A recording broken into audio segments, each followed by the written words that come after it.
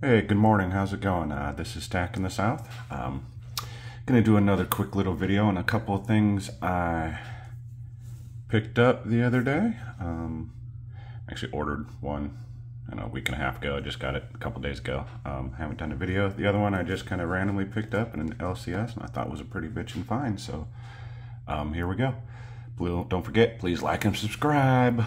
Anyway, it's a beautiful Sunday morning. I went to see a show last night, some live music. It was pretty fun. I'm a little tired, so anyway, I'm gonna go ahead and get started. Let's see. First thing I picked up was a stack of these. Now, I wanted to pick up a 1 ounce Libertad. I've been wanting to do that for a while. I know they seem pretty popular. They're pretty beautiful. I finally went ahead and picked one up, but then I realized that I apologize if you hear my kids screaming in the background, but I decided I want to pick up all of them, the 1/20th, the 1/10th, 1/4, 1/2, and then the full 1 ounce. And I went ahead and did that. I found these, and they're a few bucks more, a couple bucks more than the Brilliant Uncirculated, but I went ahead and picked these up. Just the 1/20th ounce Libertad. It's pretty cool. That's the 1/20th ounce. That's pretty good detail. So they came slabbed. This is the first thing I bought slabbed.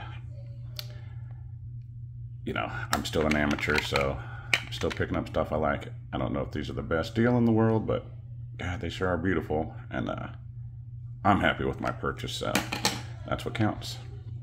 A 1/4 ounce. Looks pretty good. Hopefully you don't hear the people in the background cooking breakfast and all that stuff. Yeah, these are beautiful. I'm glad I picked these up. They seem to be pretty popular. There's a 1/2 ounce. What do they call these? First Strike MS69. As far as I can tell, that's basically, you don't see any defects on naked eye. I'm still learning, so. But there's the full 1 ounce. This thing is a beauty. I kind of wish I could take it out, but I guess that kind of defeats the purpose. I like this one. It has all those different eagles. I'm not sure what every one of those represents. Maybe different coins, series, or something, but yeah, that's bitchin'. All right, I'm glad I finally got those. Got them all slabbed, all the same, 2022. Excited. All right, that's not the only thing I got. I also got this right here. 1989 Canadian maple leaf in some plastic. Not a super fan of the plastic, but it does say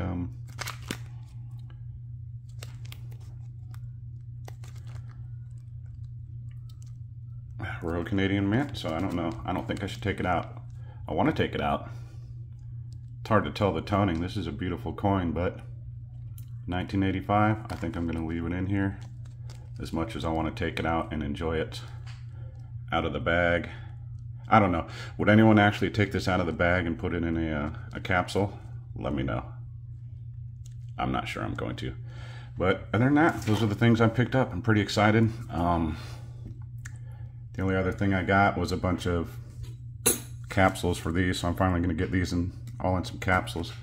I'm going to take these out of the plastic. Definitely. Taking these out of the plastic, putting them in a capsule. And then most everything I have will be stored in the container, which will be nice.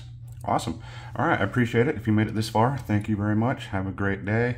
Please like and subscribe. And oh yeah, if you want to do a sticker exchange, just shoot me an email. It's in my profile page. Thanks. Have a great day.